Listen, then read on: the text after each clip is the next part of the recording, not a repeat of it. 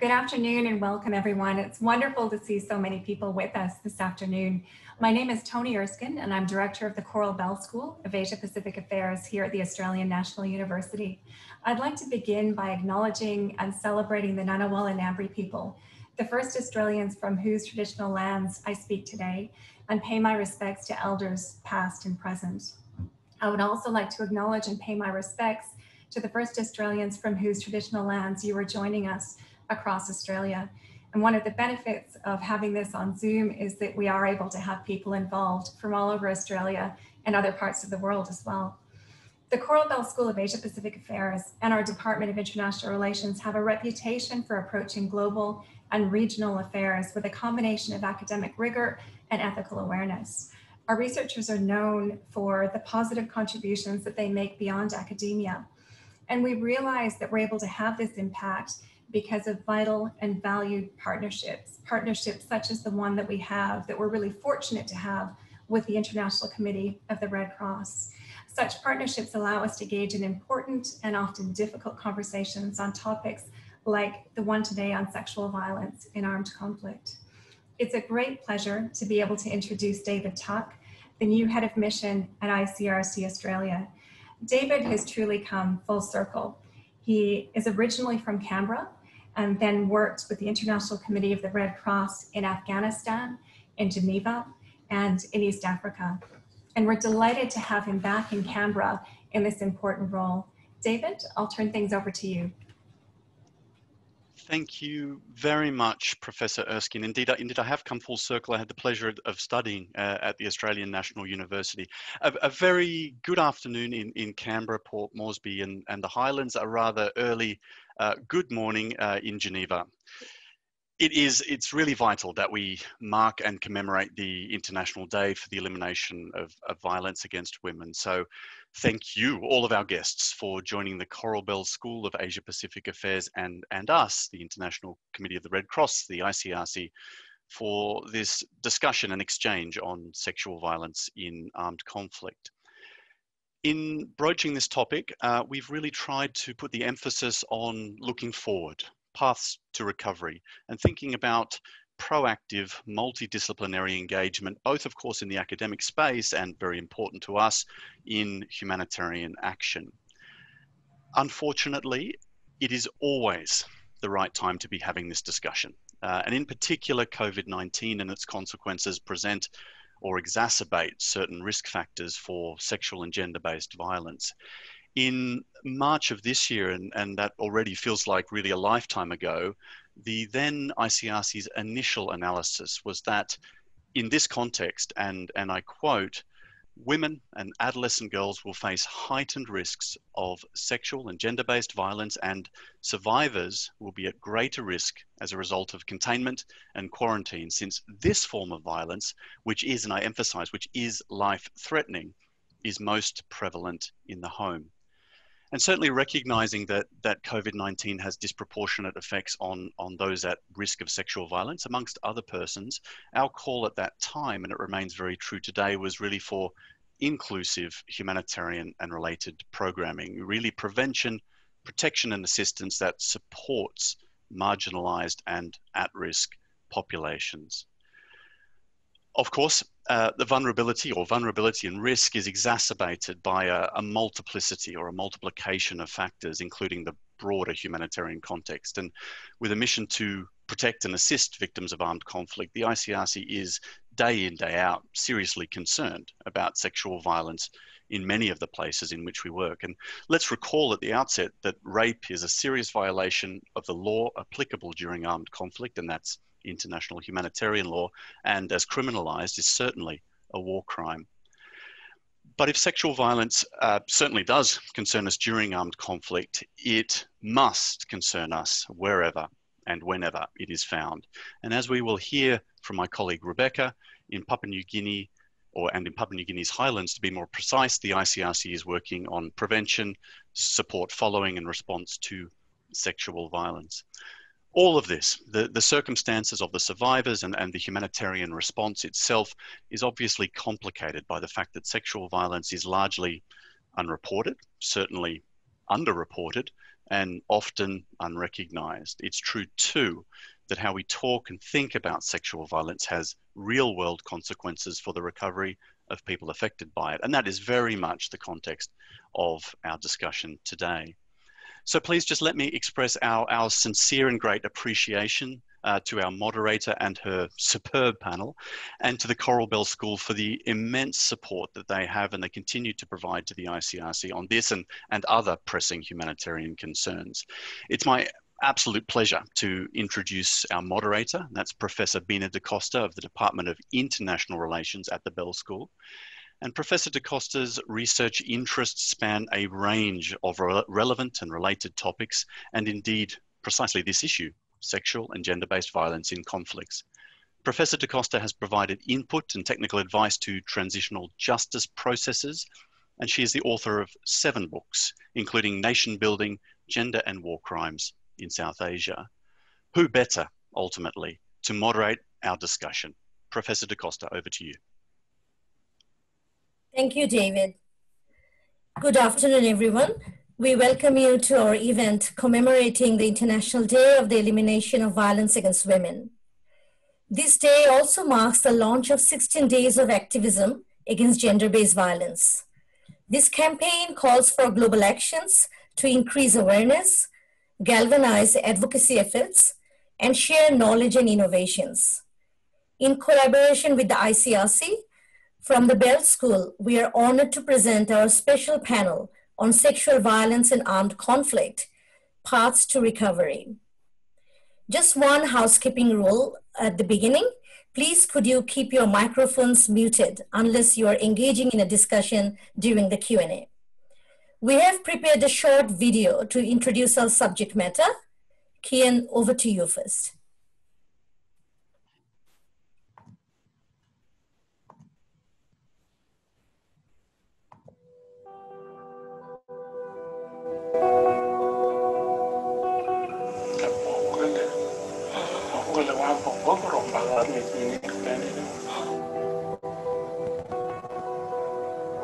Mary or Sabarari or Sabatili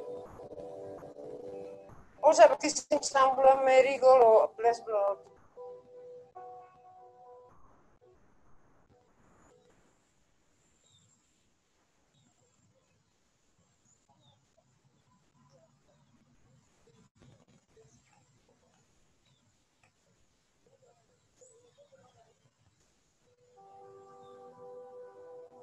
It's their right to health. In our education, we always tell them to come to the hospital to access the service before 72 hours.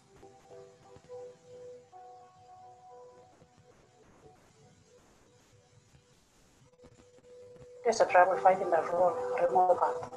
The road, the bridge, and the data of the people who are involved. They are from the other side. It's very hard for them to come to the services on this side.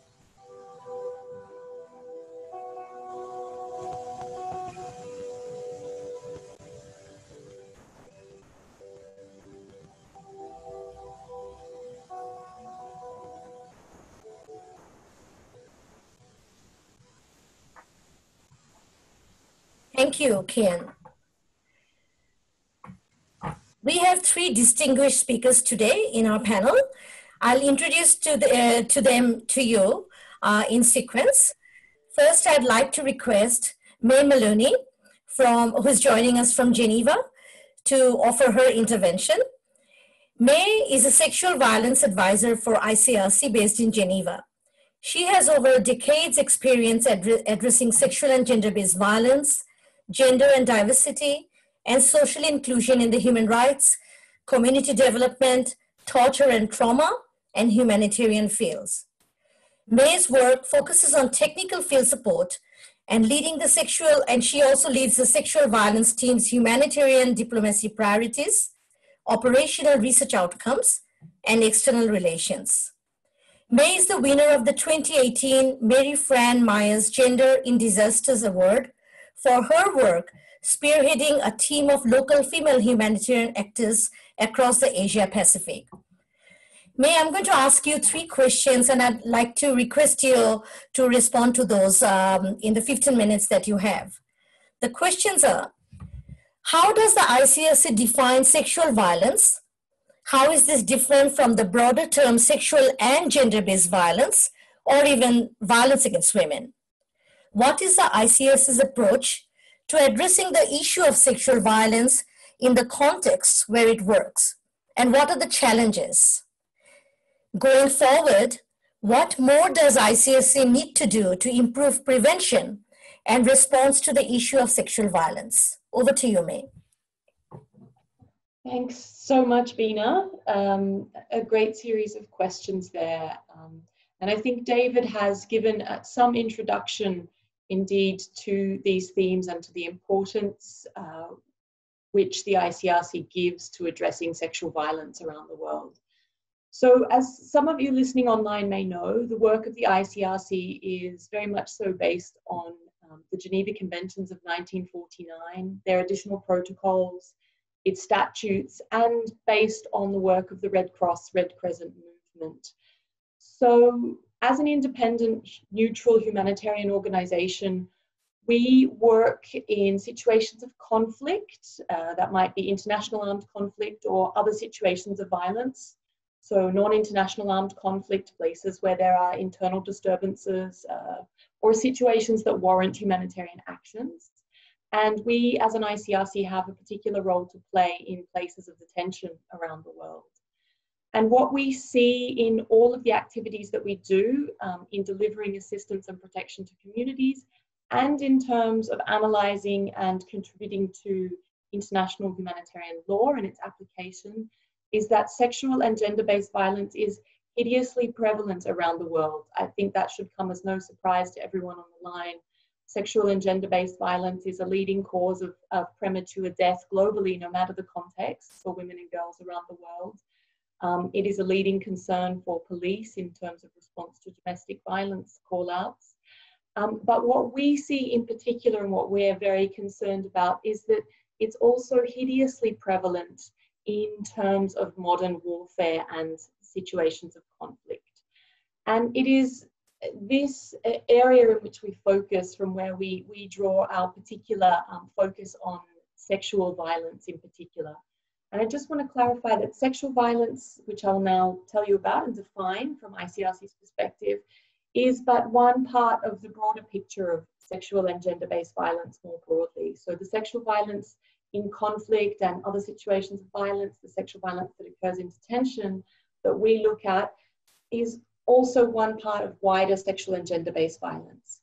And so the definition I'll give you is a somewhat legalistic one that comes from international humanitarian law, but we also in our operations, in our work, in our assistance, are aware of and can and indeed do respond to all of these many other forms of sexual and gender-based violence that may not fall always directly within the definition that I'm giving you now. So sexual violence is defined in international humanitarian law, and it's defined as sexual violence that's used in a situation of conflict or other situations of violence. That is to say, the definition talks about where there is a nexus or a relationship between the sexual violence and the conflict or the situation that it happens in. So this definition includes the key sexual violence in conflict that might come to your mind, such as the tactical use of war or of sexual violence in warfare, or rape as a weapon of war. But sexual violence in international humanitarian law also includes other types of sexual violence, not just that is used strategically by weapons bearers, but other types of sexual violence that might be used by authorities, other types of sexual violence that can happen that might be more opportunistic sexual violence, but that occurs in the general situation of conflict. So for those of you who are focused on the law or studying the law or interested in these aspects of international relations, I'll just extremely briefly let you know where that comes from in the law. So several articles of the Geneva Conventions and their additional protocols prohibit sexual violence. And in particular, customary rule number 93 states that in conflict settings, rape and other forms of sexual violence are prohibited. In non-international armed conflict, that comes from Article 3 of the Additional Protocol 2 of the Geneva Conventions. And in international armed conflict, sexual violence is prohibited in the Third Geneva Convention, which provides protection to prisoners of war. So prisoners of war at all times should be protected from sexual violence. And there are fundamental guarantees in Article 75 of Additional Protocol 2. I'm sorry to go into the law, but I think a few people on the line might be interested in this for their research, which prohibits rape, enforced prostitution, and other forms of indecent assault in the Fourth Geneva Convention, which is specific to women and children.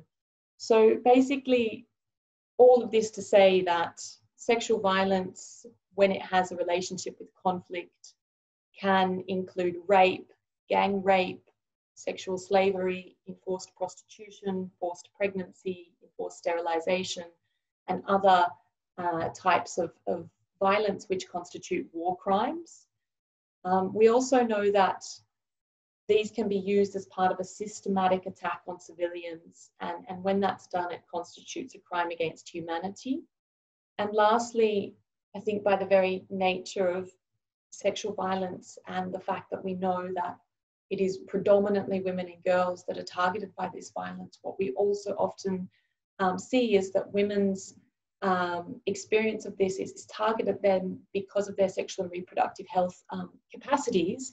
And you know, the Geneva Conventions, as well as international law, make clear that such sexual violence can also constitute acts of genocide. So when we talk about sexual violence, we're talking about these particularly defined issues, but we recognize that it doesn't end with a reading of international humanitarian law.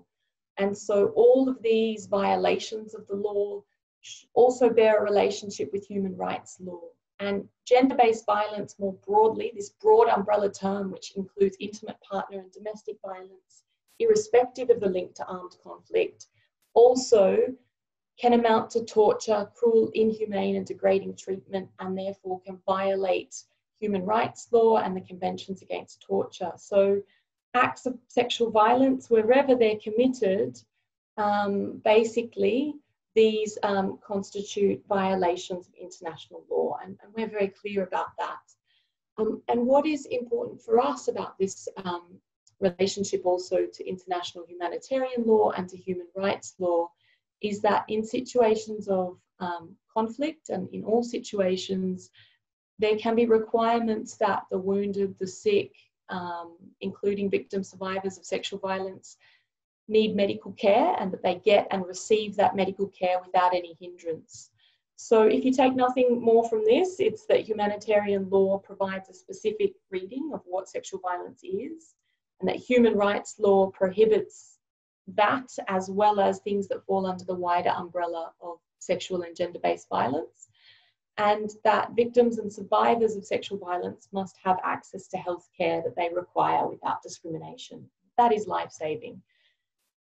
And so I always feel very strange describing this from the experience of the law, from the definition of the law, because we know that you know, the needs of survivors, the experience of survivors is not viewed through this prism. So even in a context such as COVID-19, it's important that we know that these laws exist, but what's more important is that we place survivors at the centre, and we plan our services in a way that they can access and receive the full spectrum of care, whether that's health care or legal aid, whether that's, for example, mental health and psychosocial support, which we'll hear much more about from Rebecca's very inspiring work, or other areas like safety and protection needs. So sexual violence is one thing, sexual and gender-based violence is the umbrella it fits under, and violence against women is, of course, an incredibly important term that describes, I think, the experience of this type of violence being largely directed towards and experienced by women and girls. And it also points towards some of the root causes of these issues, which can be gender inequality and abuse of power. However, the ICRC doesn't use that term violence against women because we are providing, support to all survivors in any setting that we're working in. And in particular, because we have this access to and this role working in prisons and detention, these can be very male-dominated spaces, and it means that oftentimes, just by the sheer proportion of people represented in some of the spaces we work in, the spaces we access, we see and we work with a lot of male survivors. So we recognise violence against women as a term, but just to clarify some of these distinctions in terminology, because it can become confusing, but all of these terms are, of course, interlinked. Just to turn now to your question about how we respond, very briefly, we respond to sexual violence in our operations, in our field-facing work, by taking a multidisciplinary approach and a survivor-centred approach to addressing these issues. We have a strategy that is in place at the ICRC that says very clearly all teams, all people in the ICRC, all 16,000 of us have a role to play in preventing, mitigating the risk or responding to sexual and gender-based violence. So that means that in some contexts where we offer healthcare, our teams offer the clinical management of rape, critical care around the 72 hours after an incident of sexual violence, or we support local health actors and communities to implement that kind of care. We also provide mental health and psychosocial support, which Rebecca will elaborate on. We also have a particular role in protection in communities, so protecting and interviewing and working with communities affected by conflict and understanding the patterns and trends around how IHL and the laws of war are in application, and offering protection services to people in those contexts. And so we do that also by offering referral and support to victim survivors of this type of sexual violence, which means we often have to refer them out to other expert agencies and be part of this web of women's organisations, community-based actors, health and legal organisations that all work together to meet the needs of the victim survivors. Some things that we're doing a lot recently with the COVID crisis is offering cash and voucher assistance, so direct money to victim survivors so that they can choose and continue to have agency on what they do with that money, whether they need it to access health, they might need it to access safe shelters, or they may need it because they have experienced social ostracism, being rejected from community or family land, and that they may have faced a loss of livelihood, of shelter protection, and therefore these cash injections help provide a range of responses for them. Our water and sanitation teams, they adapt their programming to make sure that people who are affected by sexual violence are consulted to make sure that where we put water and sanitation programming doesn't raise risk of exposure to sexual violence. And our migration teams do this as well. They work with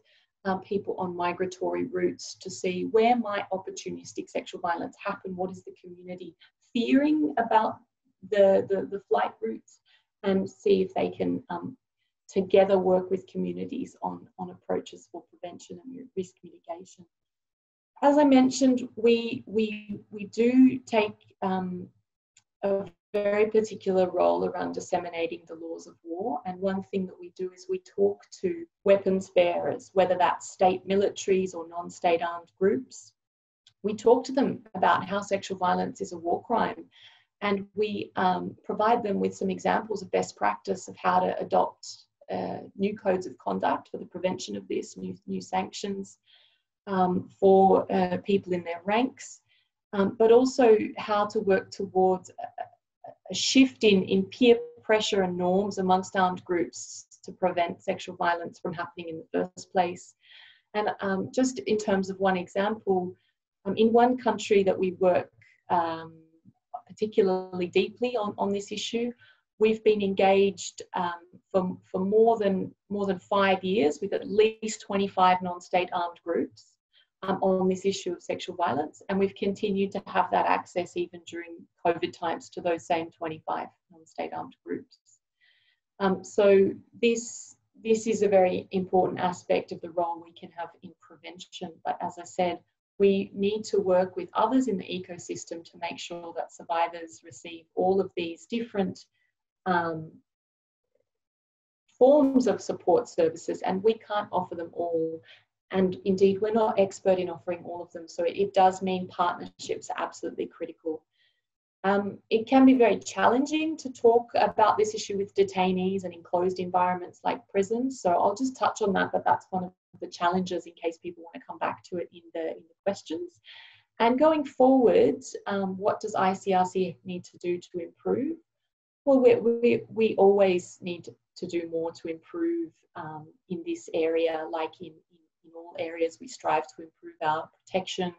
We strive to really emphasize with authorities that it is the role of states to ensure an atmosphere and an environment for the prevention of sexual violence.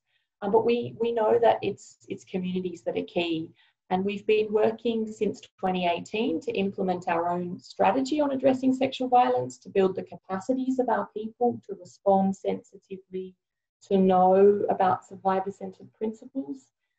And we've been building also the capacities of our teams to partner locally. And that's where the opportunity lies for the ICRC, to build our partnerships with national societies of the Red Cross, Red Crescent, with community-based organisations, with the affected populations that we work with, so that we can better address the root causes and the really the big drivers of the negative impact. So stigma, inequality, issues of ostracism, and really address and change the story on sexual and gender-based violence. Thanks, Bina, and over to you. Thanks so much, May. That was so useful to hear about the legal framework, and also to think about how sexual violence, and when we're talking about sexual and gender-based violence and violence against women, how they all connect in terms of ICRC's broader framework. And also what you mentioned, that we need to emphasize the survivor-centered approach. So here I'd like to bring in Rebecca. Rebecca PM is a mental health and psychosocial support field officer with ICRC in Papua New Guinea. She has a bachelor's degree in counseling from Divine Word University in PNG, and also a counseling diploma from Griffith University in Australia. Rebecca works directly with communities in the PNG Highlands to improve access to and the quality of mental health and psychosocial support and services. Rebecca, we are honored to have you. I have also 3 questions for you, actually a little bit more than 3, maybe a set of questions. So I'd like to pose those first to you before your intervention. So the questions are, how widespread and what is the nature of the issue of sexual violence in the PNG Highlands? What work is the ICRC doing to respond to sexual violence and help people affected by it to recover? Can you give an example of the ICRC's work with a specific community in responding to sexual violence? Over to you, Rebecca.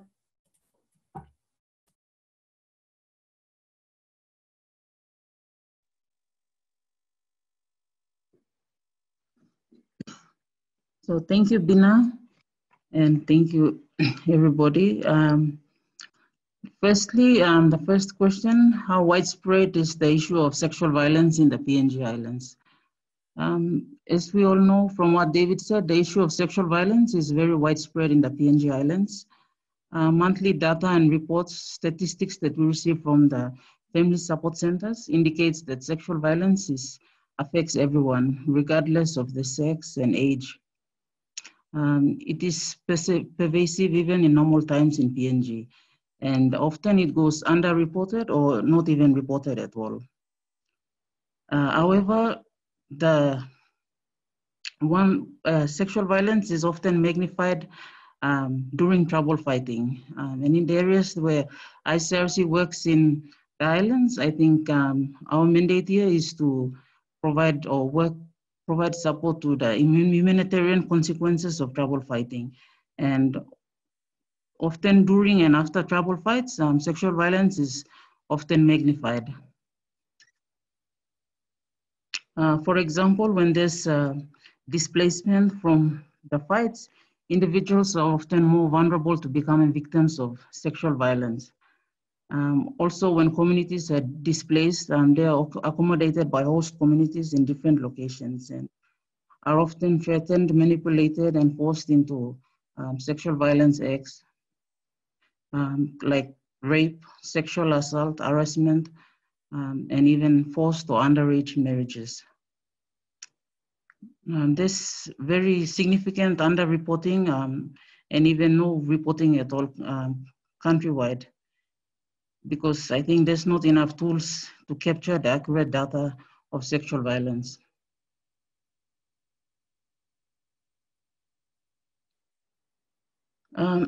So the ICRC response to sexual violence and helping people to recover from it, the support that we provide.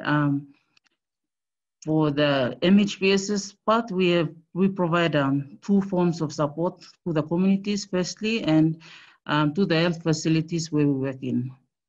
In the communities, we provide ongoing awareness and sensitization on the health and the MHPS's consequences of sexual violence, especially information for them to go where to get support from in all the priority provinces where ICRC operates within the Upper Highlands area.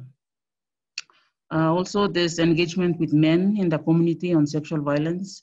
We also reiterate the importance of seeking treatment and also the timely impact of receiving psychological and psychosocial support. Also, we have an engagement with village birth attendants. These are the trusted community women that we work in, the communities, to help raise awareness in communities on the prevention of sexual violence and on the MHPS's consequences, and the facilitation of referrals of victims to the services that are available within those provinces. Another point is that we provide training to these village birth attendants to provide basic psychological support to all victims of violence, but specifically, including sexual violence victims as well.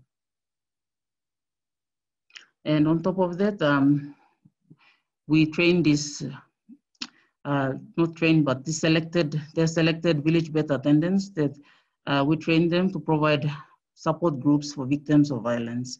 So within each of the communities, the focus groups, they provide or they facilitate support group sessions.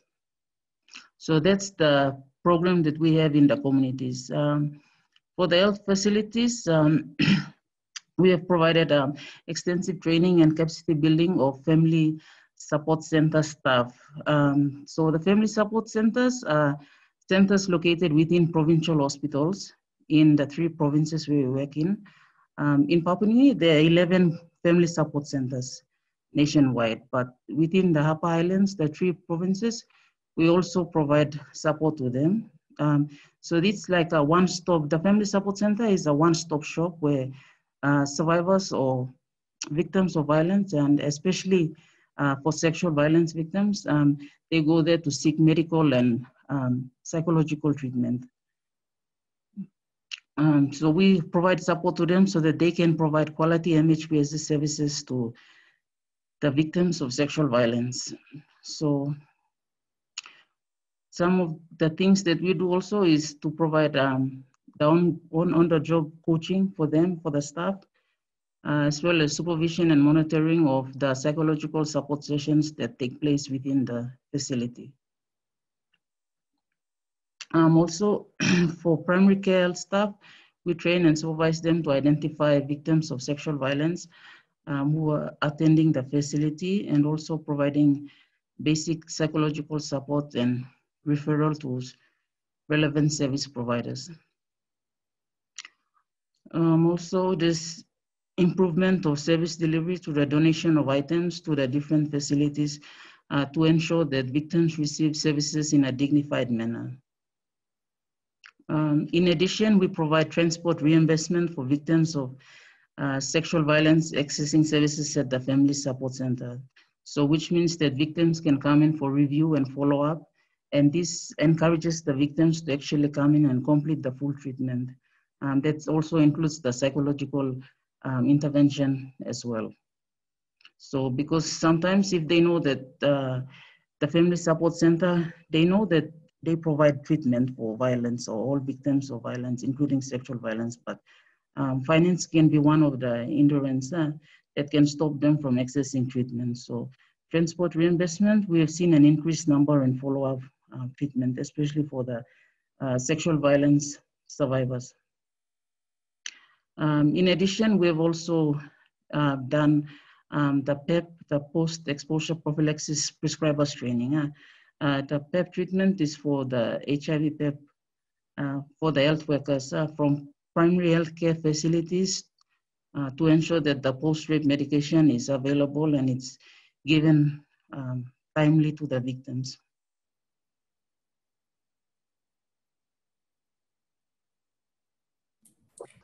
And for the third question, an example of one of the work that we do with a specific community. In one of the provinces that we've been working in, we've worked closely with village birth attendants, like I have stated, for them to provide awareness in the community on violence and sexual violence. They mostly conduct awareness on the psychological and psychosocial effects of violence and sexual violence. They provide information on the available services and the importance of seeking timely psychological and medical support. They also provide support to victims at the community level and refer them to relevant services. In addition, as mentioned, they also provide or conduct support group sessions in the communities for people affected by violence and sexual violence. So that's an example of what we do. Okay. Thank you, Bina. Thank you very much, Rebecca. That was so useful and so important to hear of all those work that you're doing in PNG.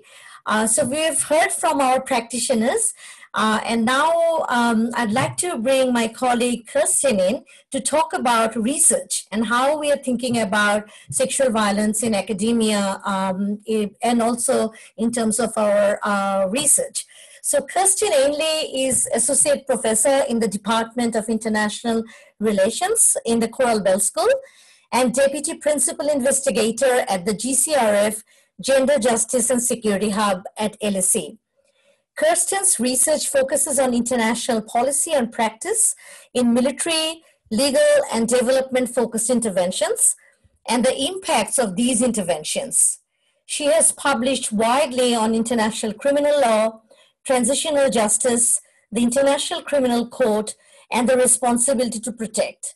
Kirsten's current work focuses on methods of evaluating the gendered impacts of transitional justice programs. Kirsten, we are honored to have you. So like May and Rebecca, I also have 3 questions for you. Actually, maybe again, a set of questions, perhaps more than 3. So the questions are, how do researchers conceptualize sexual violence? Do other forms of gender-based violence increase as a result of conflict affecting a community? Survivors often mention that effective justice is the justice that is right for them. What does justice look like?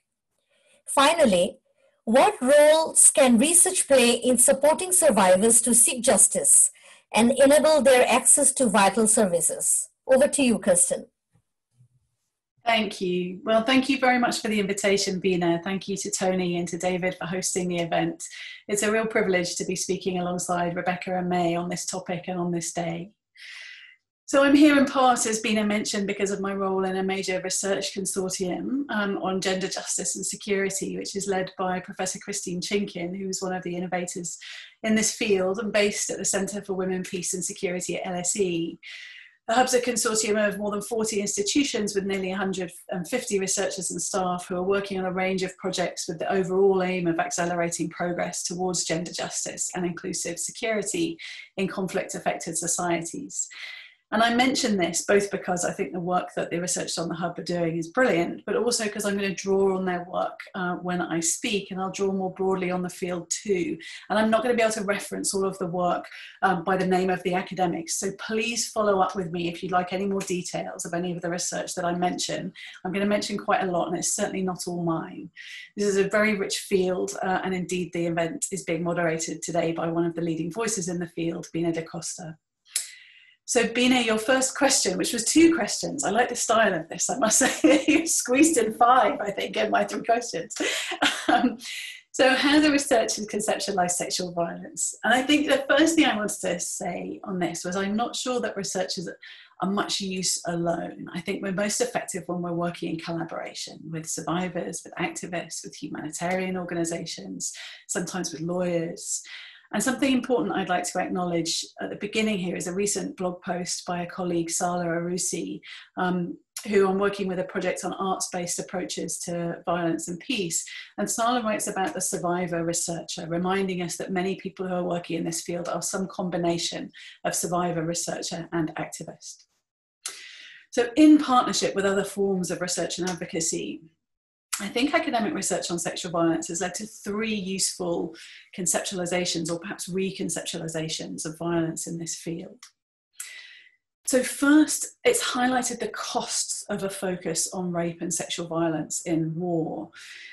So while it often renders this focus on rape and sexual violence focuses our attention on something which has long been ignored, it can also render women who are often the victims of this violence as weak or vulnerable or objects of protection instead of as powerful political agents. And so some of the most recent research has been arguing that this can lead to too great a focus on the protection arm of the women, peace and security agenda and not on the participation arm, which I'll say something a little bit more about later. Researchers have also challenged the way that a focus on rape and war can hide rather than illuminate the links between conflict-related sexual violence and other forms of either not so obviously sexual violence in conflict, like torture, and sexual violence outside conflict. And it's shown there's a continuum of violence against women, that gendered structures and political, economic and cultural inequalities in peacetime enable and are linked to sexual violence in conflict.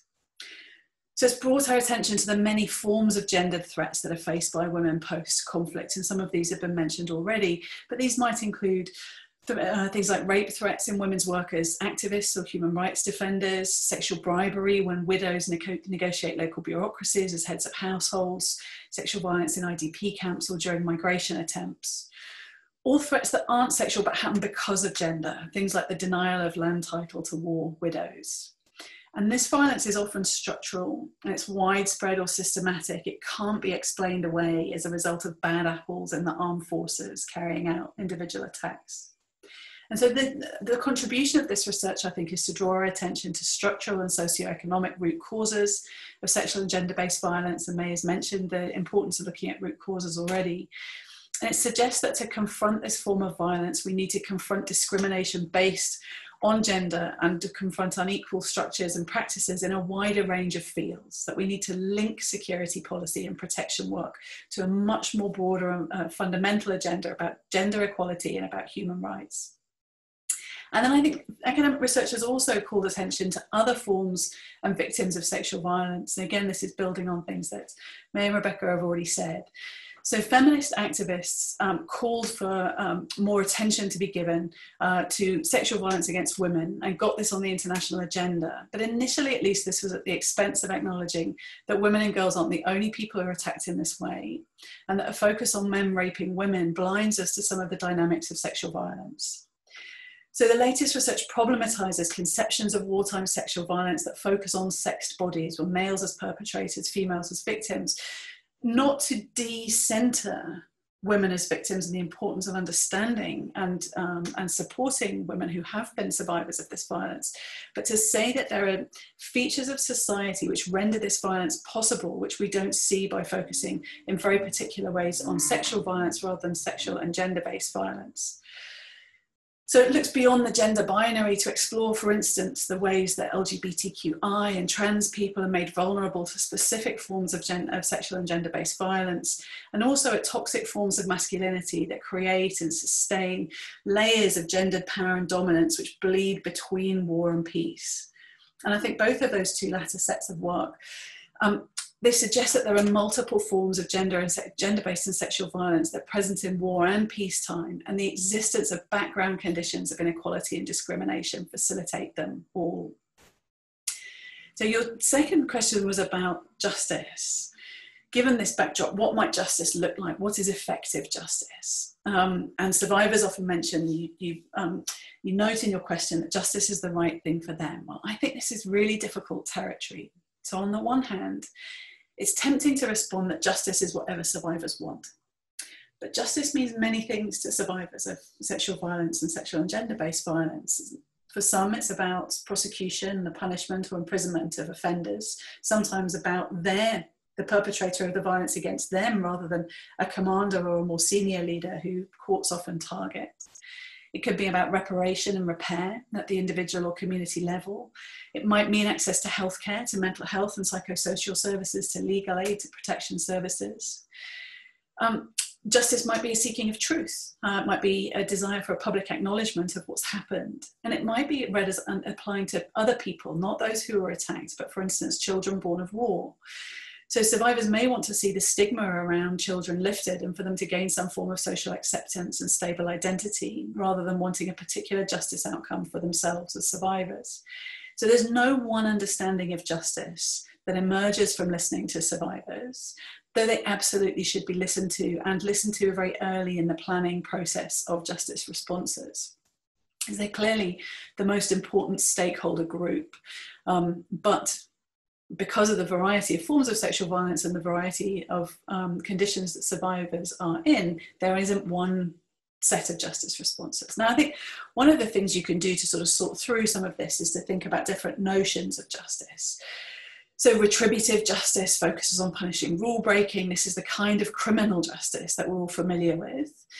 Restorative justice is less concerned with rule breaking and more concerned with how do you put a situation right when people or relationships have been harmed.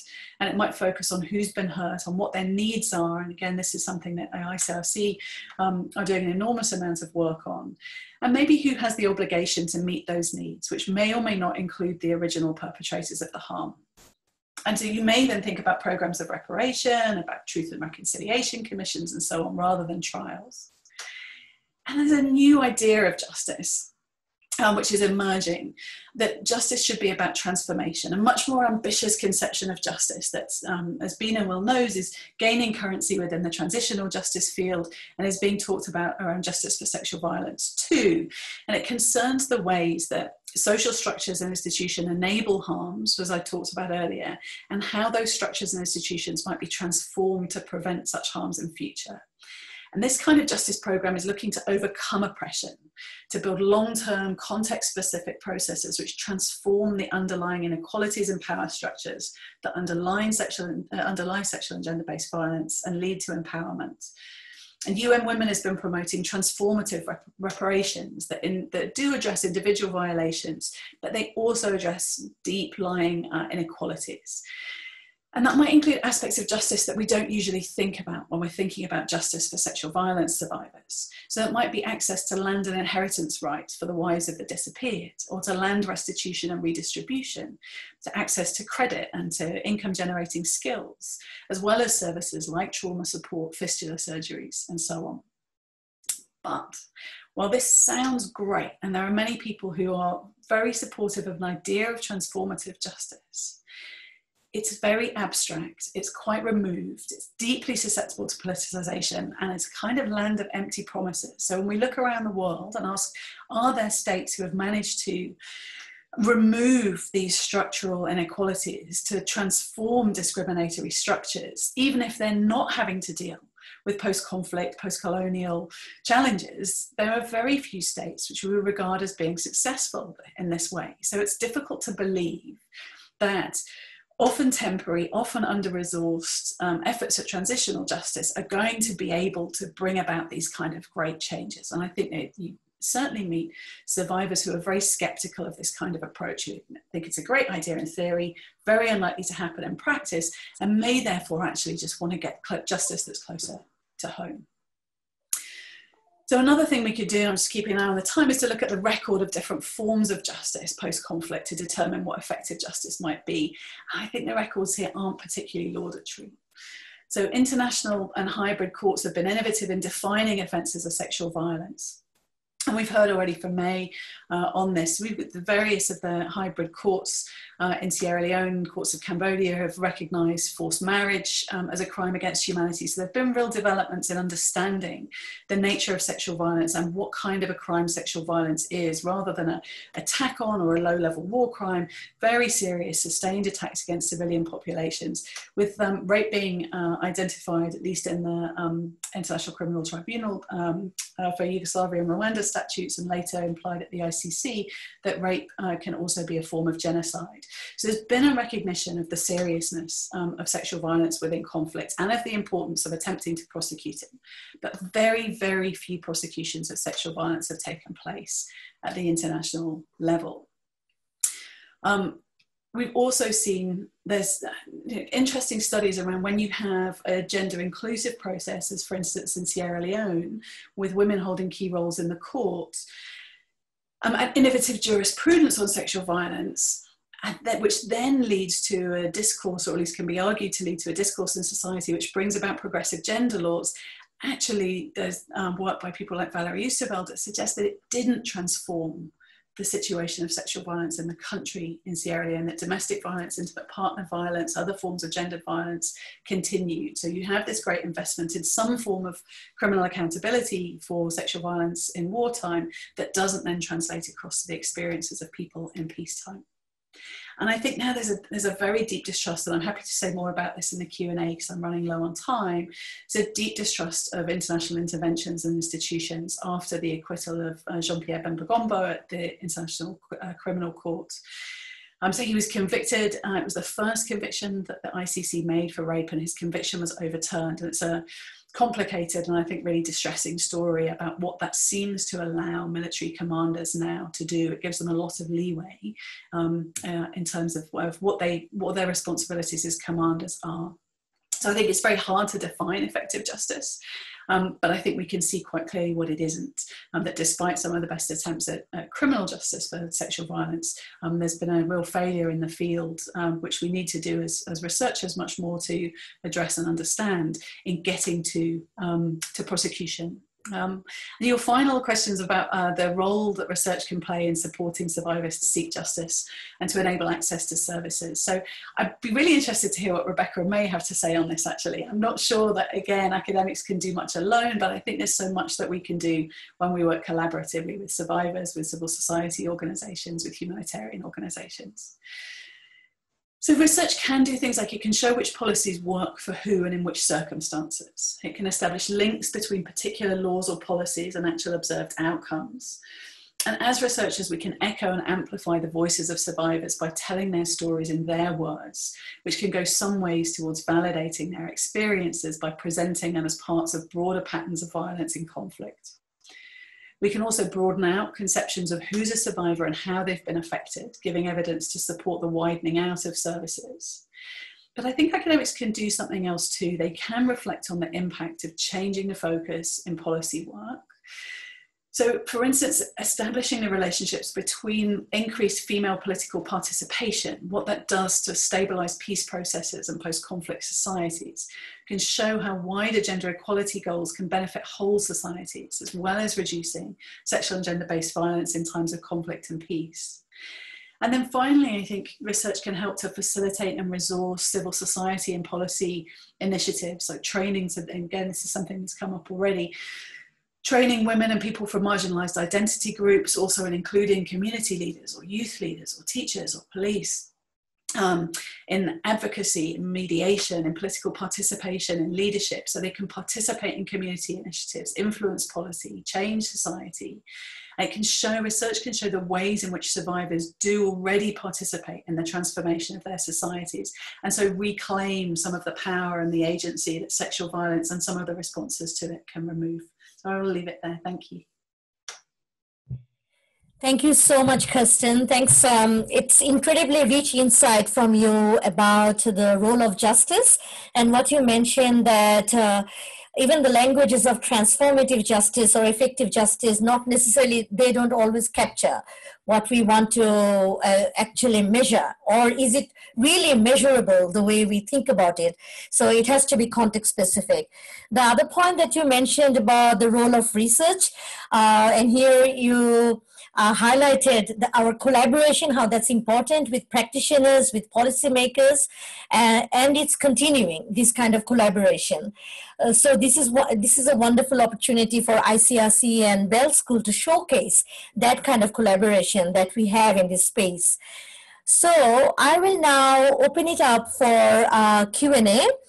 And if you have a question for our distinguished panelists, please can you type it on the chat function, and my friend from ICRC, Pat, will then read it out for us. I have two questions from our expert members.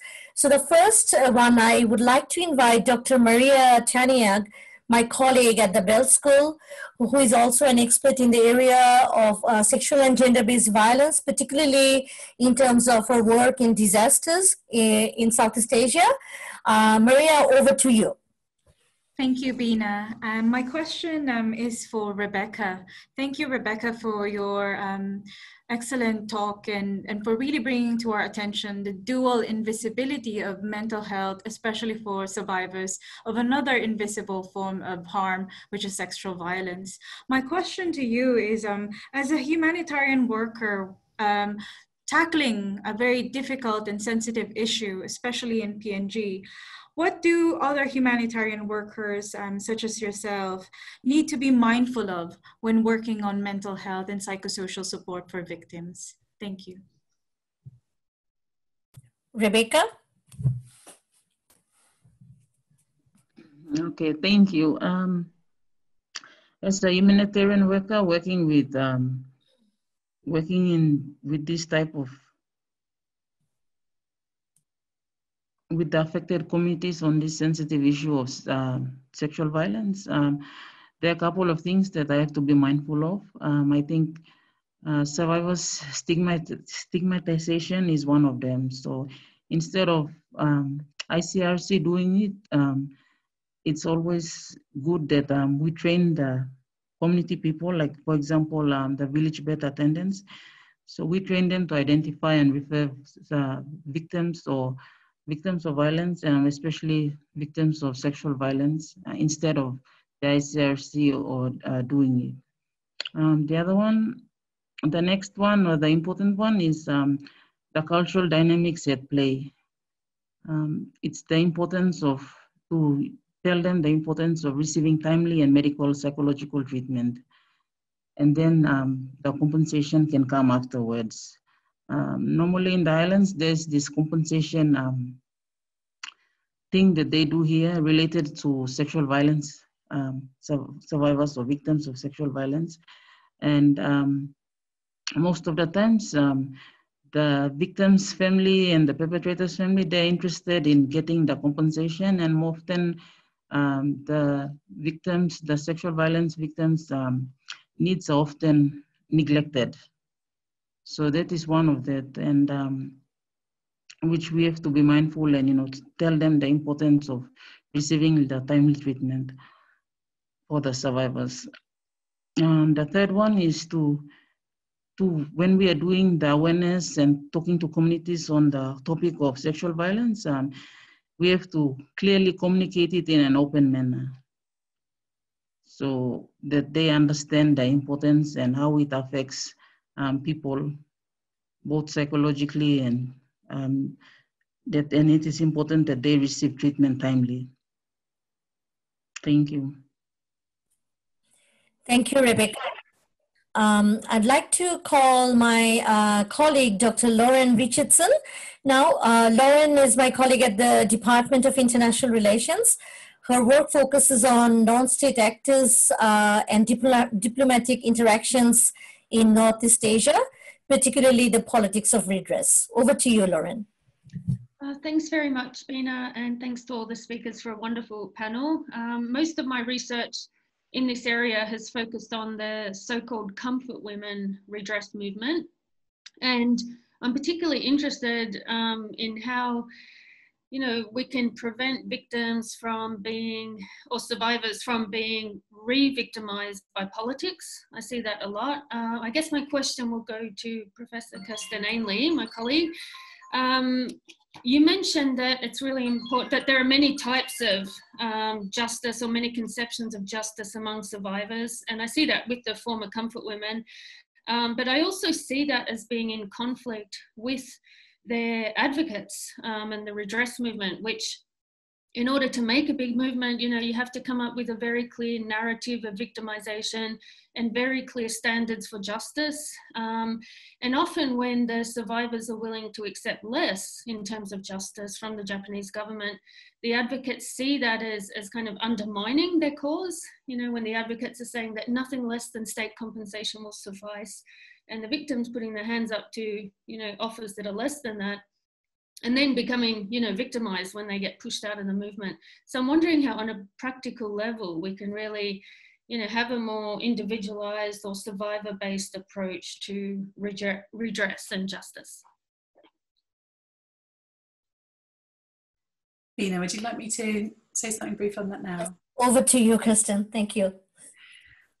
Thank you, Lauren. I think you're hitting on an incredibly important dynamic in the field, and it's not one I think that there are easy answers to, but it's one we have to keep working with. So my experience at observing international courts, I've seen this a lot. So there is within international criminal law, at least, it's relatively new that victims are represented within trials, and it's been relatively new that victims groups of survivors, and of course victims and survivors identify themselves differently. So some do identify as victims and some as survivors, and so I will use the terms interchangeably.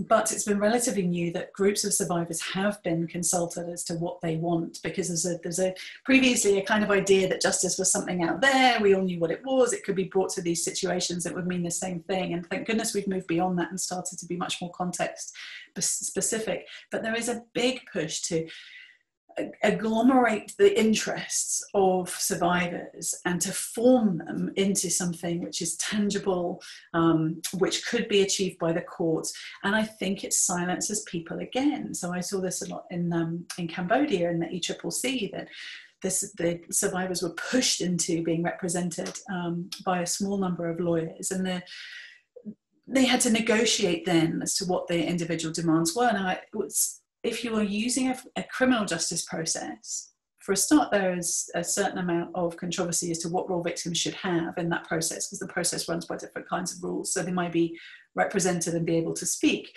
and may act as victim witnesses, but may not be able to make determinations as to the outcomes. But if you're using those kind of processes, it's difficult to get in any kind of individual redress. Better would be menus of options. And I think, just to come back to what May said right at the beginning, I think one of the most effective things I've seen, but again is controversial, is handing out money. Handing out money for people to use, because these survivors are agents that get denied agency. If you give them money and say, why don't you go decide what you need? Maybe that not everything is purchasable as a form of justice, but it seems to me that there's the most interesting approach to this question I've seen for a long time is the ICRC's response, which is not just into the area of sexual violence, as I understand it, but more broadly, to say let's treat survivors as agents in their own recovery, make a set of services available, and then have them decide what they want to access as far as possible. So no big answers, but I think that's a really progressive move. Thank you, Kirsten.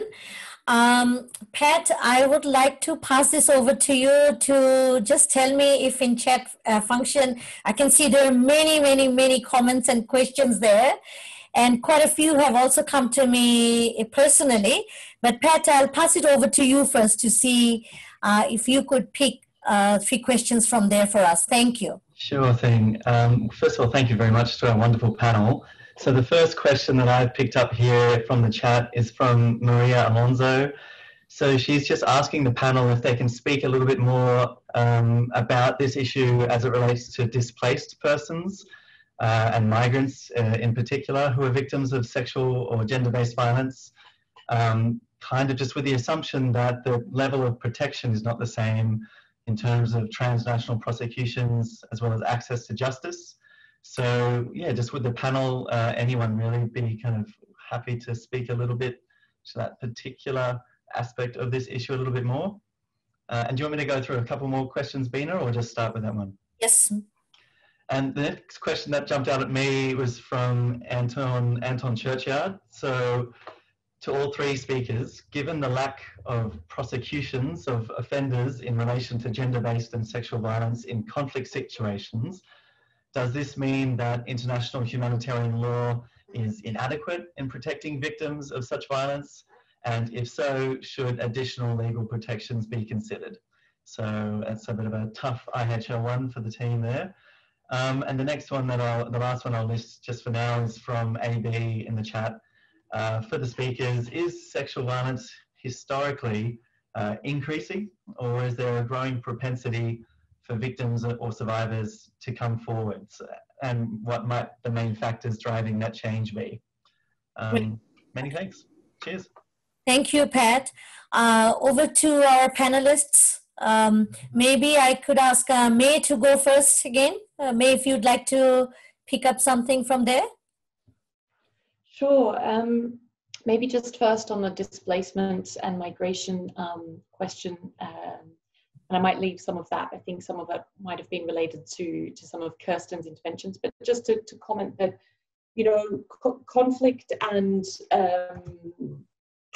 you know, situations of violence do lead to mass internal and trans-border displacement. And what we see from evidence across the humanitarian community is, of course, that where there is a decrease in sort of the availability of stable services, where there's a decrease in a lot of the social networks and social kind of protections that might have been there to either address or prevent sexual violence, these fall away in a situation of migration. And indeed, the causes of migration can sometimes be very deeply related to you know, the conduct of war crimes in their many forms, including sometimes sexual violence. So we do see that there is deep interlinkages here, and we also see that the humanitarian community has evidence that people who are displaced face some of the highest levels of sexual and gender-based violence en route and in locations due to a lot of these factors around services, social protections, housing changing, the uncertainty and precariousness of the situation. And indeed, you know, that there are particular risks, and so partnership with communities is a key way that we manage that on community-based protection mapping and identifying response options. But also there is a lot of great work, of course, in terms of where organizations have the capacity to provide information about risks in journeys and provide information about services that are in different destinations, while not taking a position on, you know, migration itself in a particular context. These sorts of things can be very helpful for addressing risks and for addressing the response side. On the lack of prosecution related to sexual violence in conflict using IHL, this is an interesting, you know, question. There are always 2 aspects to a law, you know, or any body of law. If you think of a body of law as a circle and you draw a line down the middle, part of it is about the response side and, you know, implementing the sticks if people disobey those laws. And part of it is setting a norm, setting a new standard to prevent things from happening before they occur. And so IHL, of course, serves this purpose to moderate the laws of war writ large. And, you know, just because one body of law is not always used to prosecute some of these crimes, it doesn't mean that they're any less effective in serving their overall purpose. And I would add that those complementary bodies of law add protection. And for these reasons, we really do, as an ICRC, highlight the importance of states internalizing and making it clear in their domestic laws and their domestic frameworks these rules around IHL, and indeed for state armed forces to also make these rules clear in their codes of conduct for the prevention side. And I'm sure David may have more on that, and also Rebecca. And the question of whether it's increasing or decreasing the use of sexual violence in conflict. This is extremely, you know, challenging to know over time. What we know is that historically sexual violence has been the key facet of warfare, and we know that it's also incredibly hard to measure. And we know that there are, for various reasons, invisible aspects to this. And what is important from our perspective is ensuring adequate response for survivors wheresoever they are, and adequate frameworks for preventing it from happening in the first place. But for those of you who are interested, and it shows what's sitting on my desk, I don't endorse this, I have nothing to do with this book, but those of you who are interested might be interested in Christina Lamb's new book, Our Bodies, Their Battlefield, which is trying to track trends in this regard. And I think there's another important aspect to this, which is sexual exploitation and abuse, and what is being uncovered in work with survivors and with academics around the scale of sexual exploitation and abuse in the modern world of humanitarian interventions. So those are just some quick reflections on those questions. Over to you, Bina. Great, thank you, May. So Rebecca, I'll just come to you if you want to respond something, but maybe a bit briefly for now, my panelists, because we are actually running over time as I speak. So Rebecca, over to you.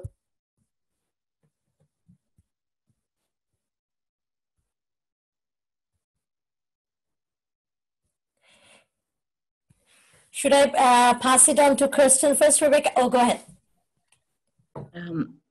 Okay, just with the difficulty in post victims of violence accessing legal services and all this, it's in PNG context. I think it's quite difficult with the funding and all that, and also most of these victims, they really don't finish the end of like the complete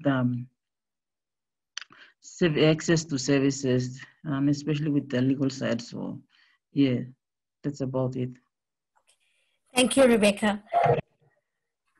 Kirsten, over to you now. Let me say something very brief. So the first thing I would do is recommend to you on migration and sexual violence, a piece written by my colleague on the Research Hub, Paul Kirby, which has been published recently on the EU's treatment of migrants in migrant camps in Libya, which is a really interesting exploration of the EU, which claims to stand steadfastly against sexual violence and works hard to prevent it, actually allowing for quite widespread sexual violence within migrant detention camps. So I recommend that strongly because it explores a lot of these issues in great depth. And then also on law, I think we've got enough law, and I think the transformation in international criminal law and in other spheres of law and human rights law is a triumph of feminist advocacy in the last 20, 30 years. But there are problems with the implementation of the law. And I would recommend that someone like Rosemary Gray's work, who's done I published a book a couple of years ago about prosecuting sexual and gender-based violence at the International Criminal Courts. So much of the time, we've got frameworks. We've got CEDAW, we've got human rights frameworks, we've got international criminal legal frameworks, but something isn't working. It's not translating from the formal bodies of law through the political implementation systems and the legal implementation systems to offer protection and to confront the root causes. So there's lots to be done there, but it feels to me like it probably isn't reforming the law. It's looking at these other levels of implementation. And I'll leave it there. Thank you again for the invitation. Thank you, Kristen. Pat, is there any burning question that you must ask from the chat, or should I? Maybe just one more, just in case anyone is particularly keen to answer it. So this is a question in the chat from Luna about essentially data, the question of data collection as it pertains to sexual and gender-based violence in conflict settings. So maybe just to boil the question down to the core of it, it's asking, what are some of the key actions that ICRC and other civil society actors, researchers, and respondents can take to strengthen data collection in order to respond to this unending crisis of SGBV, to provide access to justice, and ultimately to prevent SGBV in conflict settings? Thanks. Great. Thank you, Pat. Maybe this is also a good time to ask our panelists to offer their wrap-up comments. So perhaps 1 or 1.5 minutes each. So this time I'll start with Kirsten. Kirsten, over to you.